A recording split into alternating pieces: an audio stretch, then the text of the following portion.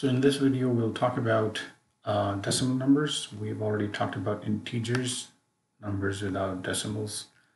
We talked about another variable called char, or a character with single characters. And this is defined by one single quote. And now we'll talk about decimal numbers, which is another variable type in C, and it's defined by float. And we can call this variable y. And floats are numbers with decimals, so we give them a value, let's just say like this. And so this, let's just call it a floating number with decimal.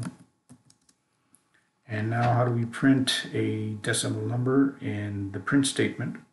So we know we printed an integer with D, a character with C, and let's introduce, and float is F.